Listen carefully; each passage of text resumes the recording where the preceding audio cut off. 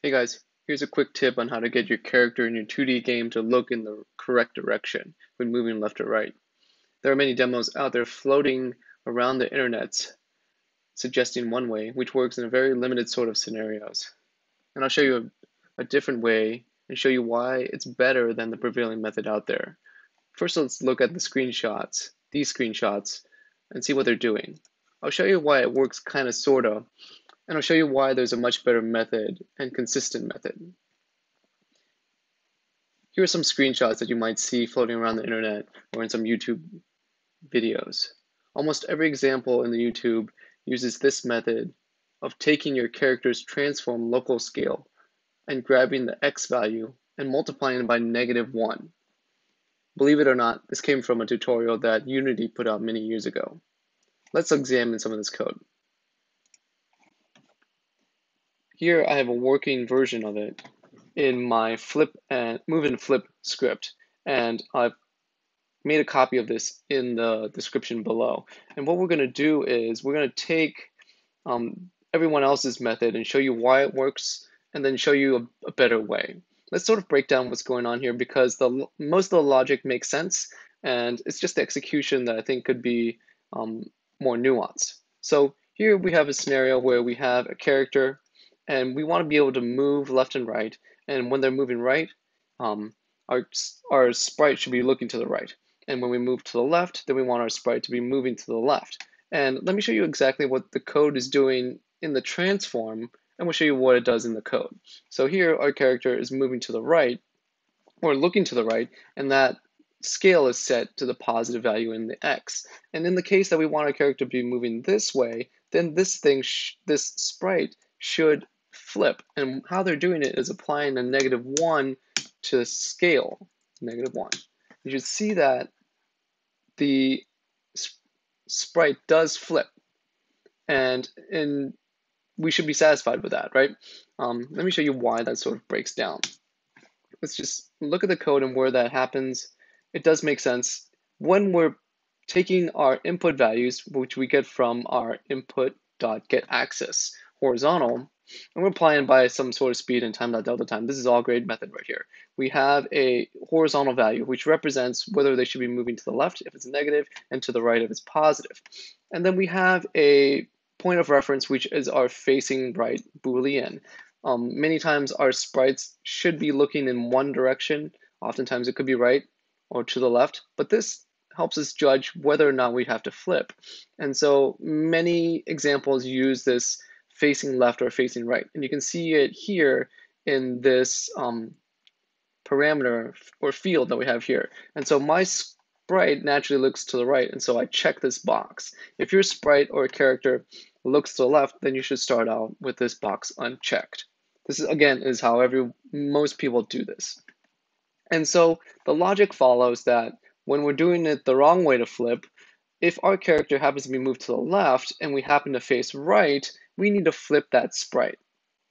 Let me just illustrate this here. If we happen to be moving this direction and our sprite is looking to the right, we need to be flipping that sprite. So applying a -1 to that scale.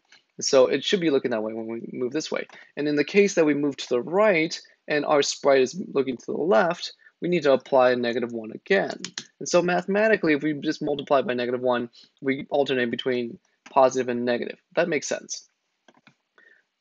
And that's what's happening here. So the logic makes sense here. And how they're doing it is that they grab the transform.local scale, and then we multiply -1 to the x value, just like I was doing in the inspector manually. And then we would just apply it back in here. This is good because we do end up having the sprite looking left or right when we press the arrow keys. Where this breaks down, or when I think that it should be more nuanced, is that let's say that we want to be shooting projectile, and the best way to do this, or the most convenient way, is to have the projectile spawn point be a child of the character object. And you can see this here. When I click on the child object, I have put a little icon that represents the spawn point. So if I hit tab, projectile shoots from that point. And using the method that everyone else is using, if I look to the left, if I shoot, you can notice that my spawn point is staying in relative position to my character, which is great. But when I fire, based on the way that I'm having this code, I'm looking to the left and all my projectiles are moving to the right. And so what does my code look like? It's probably the most cleanest instantiation code ever. I'm spawning a projectile at the spawn point that I've chosen, and then I'm using the transform rotation of my parent. And so this is where it breaks down. There could be more complicated code, and to grab the character's x scale or x local scale value. But why would we do that? There's a much better way to prevent all of this kludgy coding, and I'm going to show you how to do that right now. In the method that I'm suggesting, which is more efficient, we would use, I'm going to comment out the wrong code and use the way that I think is the proper code. We're going to follow the same logic here, but rather than adjusting the local scale and not any of the children, we're just going to rotate the entire transform. And what that happens there is that it also rotates all the children's transforms as well. So if we jump back into the code, you'll notice that, again, if I press left, our character looks to the left, and the transform also flips. Did I save this code? Let's see. We should see those arrows look the other way. Proper. Save. We should see this rotation take effect as well. Let's see.